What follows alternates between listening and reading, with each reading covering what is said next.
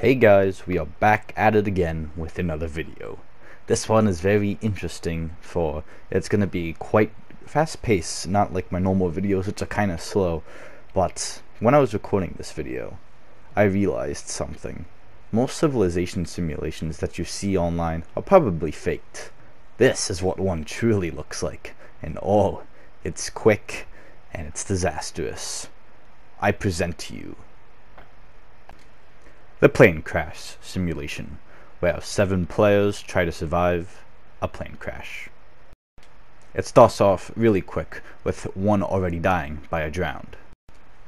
Their goal for this video is to try to find a beacon, that's why they can escape this island, with another plane flying overhead and saving them.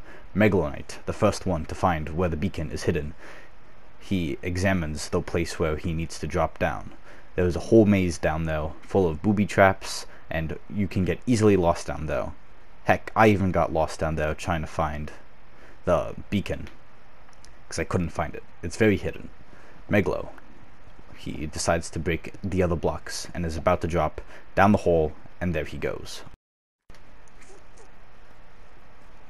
He explores the tunnels. He tries to find where the beacon is. He cannot find it. However, he is one of the only ones actually doing the objective that he's supposed to do. The other people can't find it. However, he eventually finds the cavern of which it is hidden. He has to fight multiple mobs to try to get to where the beacon is hidden, which you'll see in a second where it is. He fights a few more mobs, and he climbs up the cavern trying to find it. Oh look, he sees the mine shaft where the beacon is hidden. He goes to the entrance. He has to find it. He has to succeed, because he's the only one actually doing the objective. He scours the mine shaft and finds some diamonds. It's not what he's looking for, but he needs it. He goes to craft an iron pickaxe. He continues to explore, and he almost gets killed by a creeper. He almost dies, the only one searching for the objective. Now you might think all is fine, all is well, and right now it is. They've conquered some roaming pillagers that are roaming the island, and all seems well, until, as I'm looking for a lost item, which multiple are hidden, Relevant Bike is slain by Peng. And then soon after, Megalo gets killed by the skeleton. The 2 people are down. The 3 are remaining. There is 1 out in the mines and 3 carving out the tunnels in the base. They are farming, they are gathering resources, they need everything they need before they go out on the quest to find the beacon. Peng has become a dictator now. He has killed 1 person already, and his slaughter will not end there. He calls everyone back to the room for a speech. Spicy Boy sets up a nice candle circle for him, and he begins to light the candles. This is where Peng's dictatorship began. And this is where most civilization simulations are most likely faked, because you never see something like this before. So Peng goes into the circle, punches Spicy Boy out, and starts declaring that he is the ruler, and only 3 of them will be able to survive, which is not at all what the objective is. Everyone needs to try to survive, but 1 can still survive and win. So this is what he decides to do. He pits Nightcreave and CM against each other. They both are staring at each other into each other's eyes with bread in their hands. 1v1 combat. The winner shall stay alive, the loser shall die. However, CM starts suggesting some things and starts telling Peng what to do in Peng's words. However, Peng does not like this very much, so instead of the 1v1 duel, he picks his targets, and once he decides, he kills CM, finishing him off once and for all.